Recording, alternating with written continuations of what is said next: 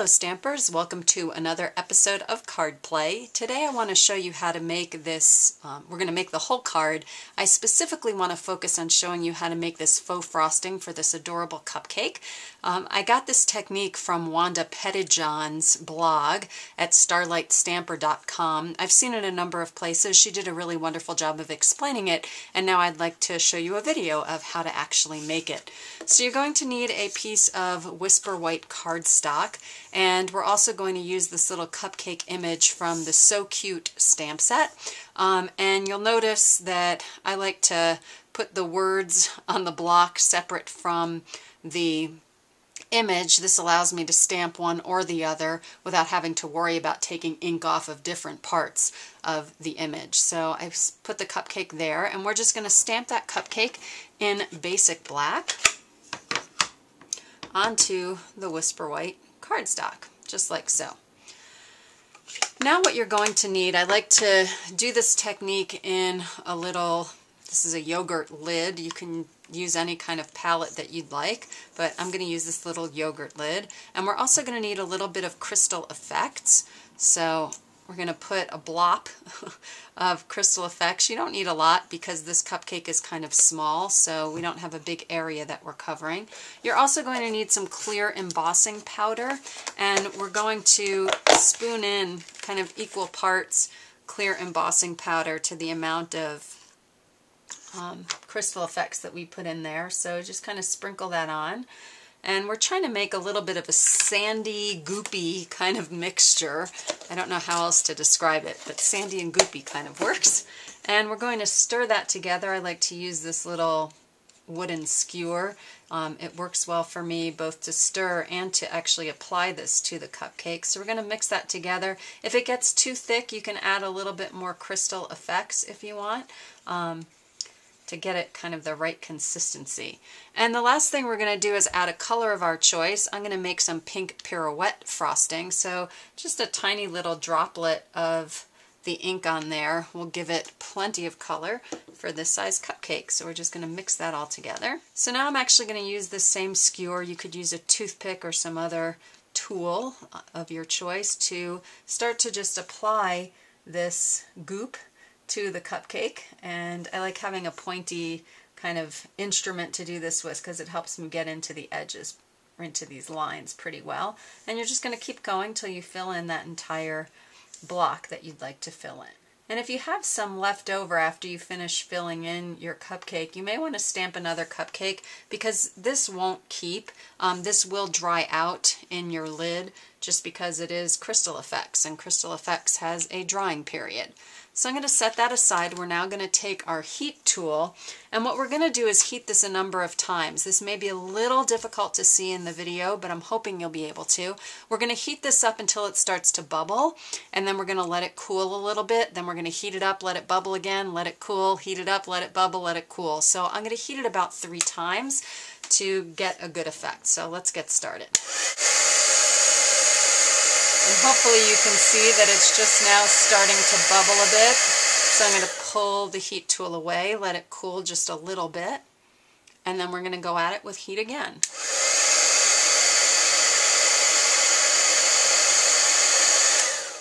And it bubbled up, and now we're going to let it cool again, and then we're going to do this just one more time, a 3rd time for good luck.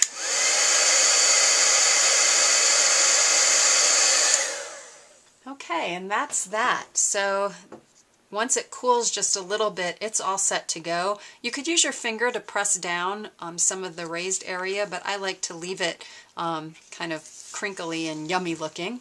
And what we're going to do now is just color in the rest of our cupcake. And I'm going to use soft suede to color in the wrapper.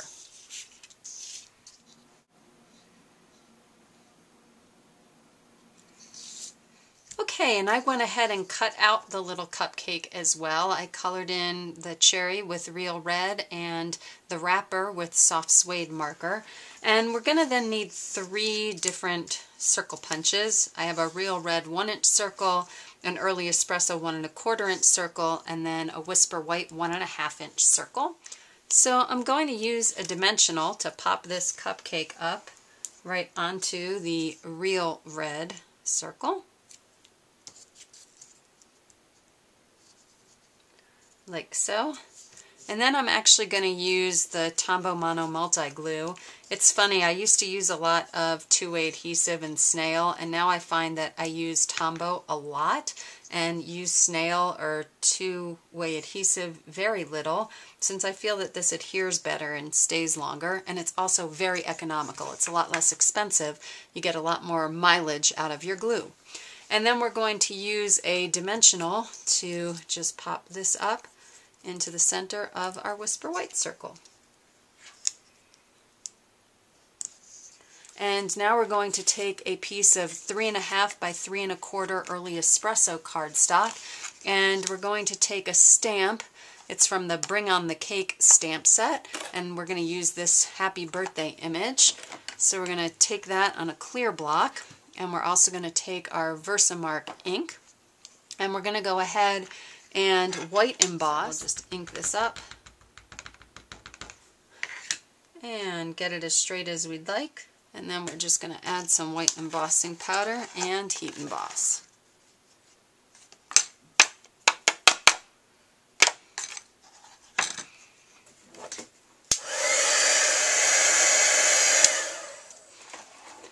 Great, and I also want to add the word cupcake, so happy birthday cupcake. So I have the cupcake greeting on this end of the stamp, so we're going to heat emboss that also. So I'm just going to gently ink that up, and then we're going to go ahead and stamp it here on the card and add some white embossing powder.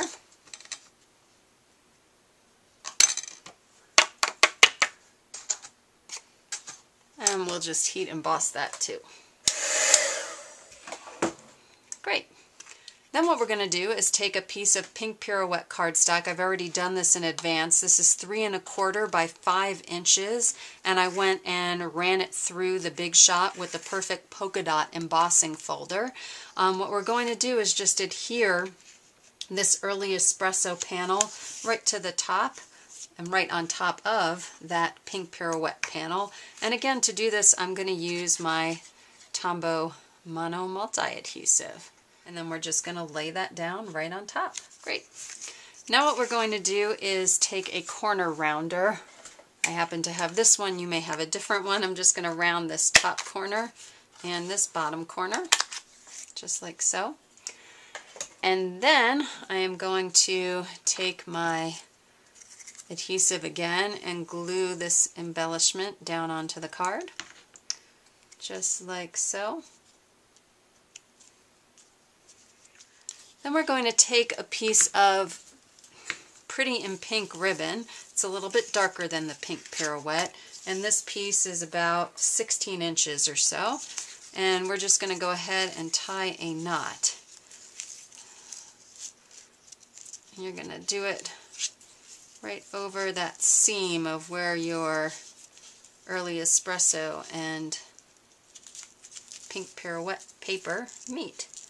So just tie that, and then we're just going to knot it.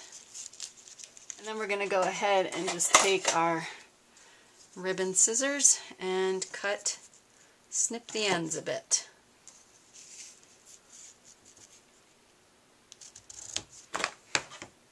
Like so. And last but not least, we're going to take this entire panel and we're going to place it onto a pink pirouette card base. So this is 8.5 by 5.5, and I just scored it in the middle. And before we actually adhere it, I want to go ahead and just round the top and bottom corners also. And we're going to use dimensionals to go ahead and just adhere that to pretty much the center of the card. And there you have it, a really adorable little card using that faux frosting technique. I hope you've enjoyed this episode of Card Play, and I look forward to seeing you again soon here in the craft room.